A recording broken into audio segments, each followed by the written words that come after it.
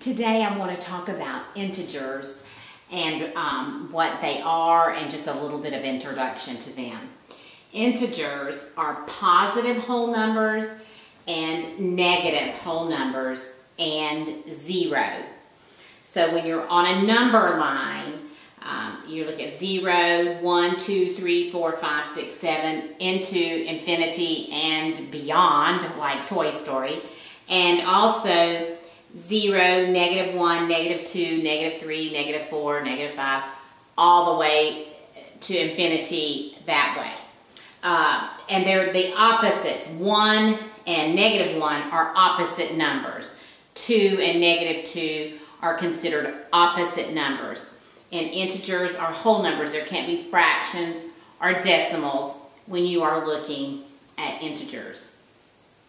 So one thing I wanted you to think about integers are the real life examples of integers, and makes it kind of easy to understand to me when you think about them.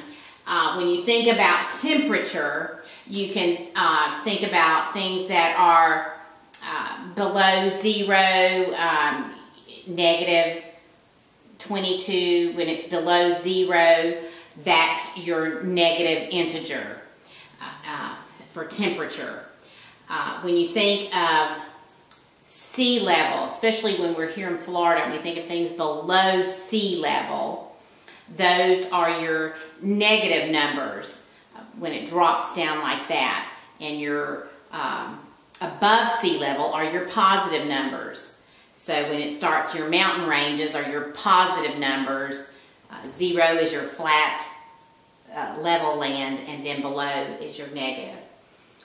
When you think about your bank account, when you have money in your bank account, you're in the positive. When something goes wrong and you spend too much money, it's called overdrawing or overdrafting. You have a negative. If you only have $10 in the bank and your parents write a $25 check, you're going to have negative. You're going to be in the negative. And that's another example of it.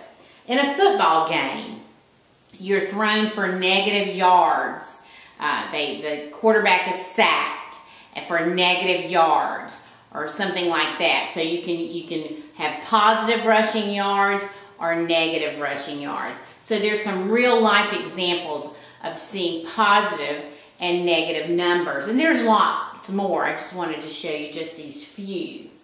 So I just wanted to give just a couple of examples as we kind of get introduced to some of these terms and looking at some number lines. Now I showed you the first number line. Then these number lines I've just picked up at random spots. So here 0 is here. I can't even see the 0. It's way over there in this number line, and here's the 0 here. So if I looked at this number line and I started at 3 and the quarterback was on the 3-yard line, and he was sacked for a loss of 2 yards. He would go back 2 yards, 1 yard, 2 yard. He would end up here on the 1-yard line. So he would lose 2 yards. So that's one way you could look at it. If you were very, very cold, if we were in the degrees and we were looking, it was 4 and below 0, 4 degrees, and it got even colder. It dropped 5 more degrees during the night. If we started at 4 and it dropped 5 more, here's 1, 2, 3, 4, 5. If it dropped 5 more degrees, it would become negative 9 or 9 below 0 degrees. It would be very cold. I don't want to be there.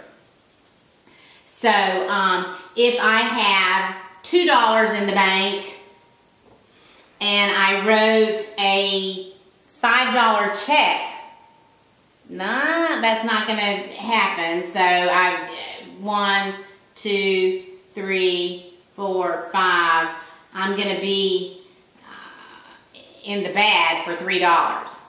So that's just kind of how you can look at the negative and positive numbers. So just a little bit of an introduction here. You're going to see some other videos this week also.